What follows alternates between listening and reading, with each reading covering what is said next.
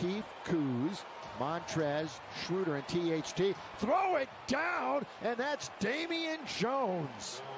Remember, it was a flat angle, and when they jumped into the lane, he committed the violation. As we look at Damian Jones and his pogo stick act, as he just... Another dunk. Backhand layup is good by Schroeder. Montrez is hurt.